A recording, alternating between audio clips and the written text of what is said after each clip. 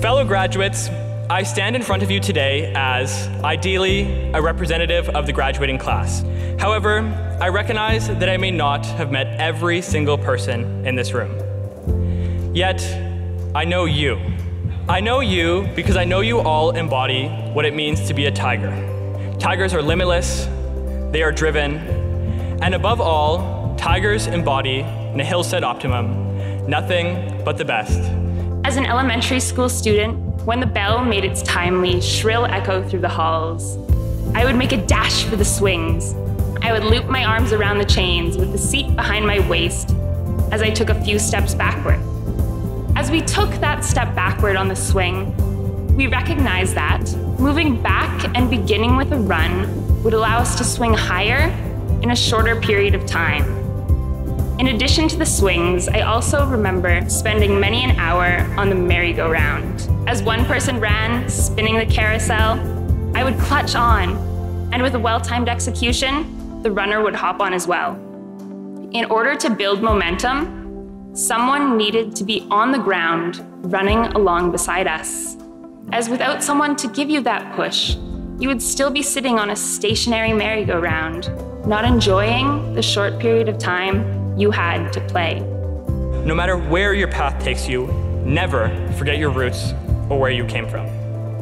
They ensured your brown paper bag lunch was packed on that first day of kindergarten oh so many years ago.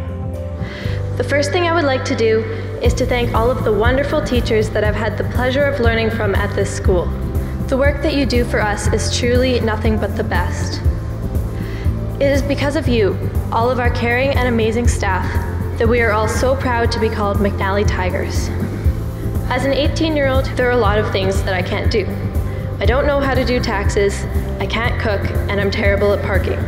When you think about it, the things that we have learned over the years from our amazing teachers and parents far outweigh that which we have yet to learn. Whenever you're confronted by a problem for which you feel you are not prepared, remember that which you have been taught for the last 17 to 18 years of your life, and you'll find that you are much more ready than you think. So, seize the day. Take the time to enjoy life's every moment today and appreciate all those around you. Appreciate those who brought you up, supported you throughout the hardest times. Always remember that tomorrows can be great beginnings. Soon, we will all be heading in different directions. Life is unpredictable and fragile. It changes every single day, every single hour, every single minute, and every single second. The beauty in life sometimes is not knowing what comes ahead. So use this unpredictability to your advantage. I hope you each take this curiosity with you wherever you go. And again, I hope you try to find these answers, but never actually find them. I want you to leave tonight knowing that though your time at McNally may be nearing its completion, your last high school curtain may have already closed, last whistle blown, or last IB exam written, that despite these endings, the culminations of your achievements within those beige halls will continue to linger and inspire future generations of graduates. So why are you here today? Was it because on your first day of kindergarten, you pictured yourself here in this hall wearing a grad cap and gown? I doubt it. We are here because we took the necessary small steps that carried us here. Finishing kindergarten was a milestone. In hindsight, it was a small step that brought us to today, which is most certainly a grand success. And in years to come, this graduation will have become a small step in future accomplishments. You made it. You have made your dreams a reality. So where does that leave us?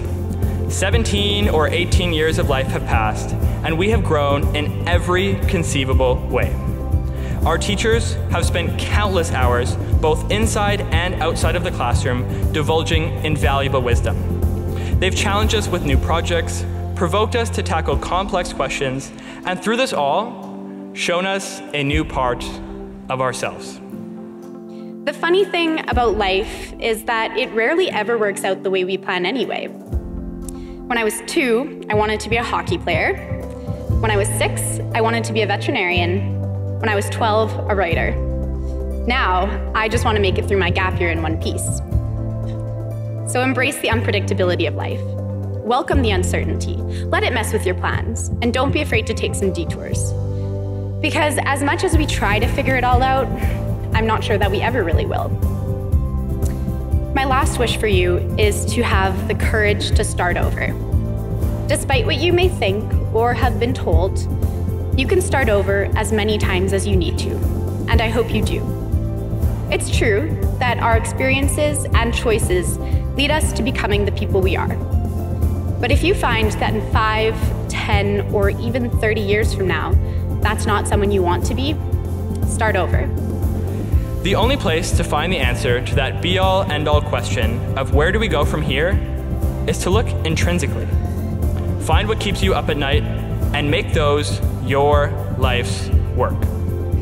Whether this means carving out a new field of science, reinventing the wheel, or otherwise.